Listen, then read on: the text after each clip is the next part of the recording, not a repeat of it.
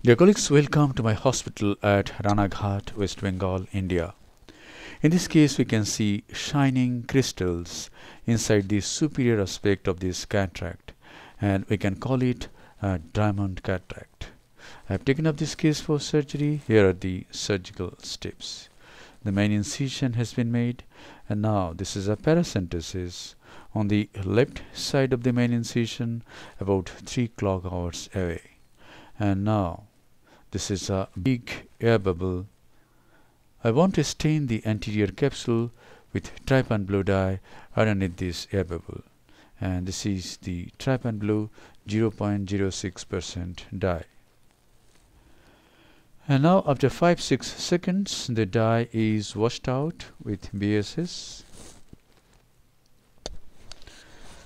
and viscoelastic substance in this case that is being used is 2% hydroxypropyl methyl cellulose. And now capsulorhexis is to be done. I use a 26 gauge pen needle and raise a capsular tag. I hold this capsular tag with a utrata forceps. Go anti-clockwise. My plan is to do a large rhexis because the cataract is quite hard. Nuclear sclerosis in this case will be about grade 5. And we have completed an adequate sized rhexis. Now hydrodissection is done at multiple points with small amounts of BSS. The nucleus is tapped and the nucleus is rotated. Now viscoelastic substance is injected again, and now is the time to introduce the tip of the phaco handpiece. And in this case I am employing my technique which I call submarine chop. Here the tip goes into the substance of the nucleus, travels through the nucleus towards the opposite equator. Here it is. The nucleus is, some superficial cortical matter is removed first. I'm in Fokker 2 mode, and now with the help of the chopper, the nucleus is pushed little down and the tip goes into the substance of the nucleus just in front of the main incision, goes through the nucleus, and here it is. The nucleus is chopped.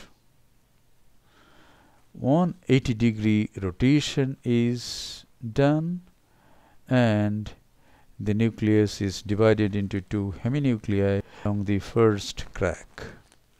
Now each heminucleus is then chopped into 2 parts, and each part is again subdivided into 2 pieces, and thus we get smaller pieces and we can easily emulsify the small nuclear fragments, and we can remove the pieces.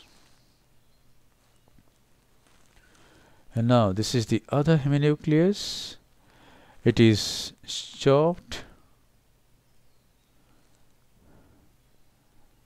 I'm going elevating the apex, and here each nuclear piece is emulsified and removed. And we can see a very nice red glow. There's a small piece which is broken into smaller pieces by the chopper, and it comes out through the sideboard. And now some viscoelastic substance is injected, and the cortex that we see is being removed by a 23 gauge Simcoe cannula. See how easily. It can be removed with a Simcoe cannula. However, you can use a coaxial irrigation aspiration for cortical cleanup. The cortex, which is at 9 o'clock, 10 o'clock, 11 o'clock and 12 o'clock, are removed going through the side port. And now you can see a very clean posterior capsule. There are no cells sticking to the posterior capsule. So you can implant a foldable intraocular lens now, and here it goes. The antechamber is kept formed by irrigation, and the foldable lens goes into the capsular bag. The irrigating probe is used to dial the lens, and at the same time, whatever viscoelastic substance was there in the lumen of the cartridge are irrigated out. You can see the main incision. It's very clean, there is no wound burn. And now this is a bit of moxifloxacin. Now this side port is hydrated so that this stab wound becomes watertight. There is only one side port, and this is the final lavage of the anterior chamber. At this time, some fluid jet is directed towards the corneal endothelium, and whatever viscoelastic substance sticks to the corneal endothelium comes out. And then the antechamber is nicely formed like this, and the integrity of the wounds are checked, and then the case is concluded.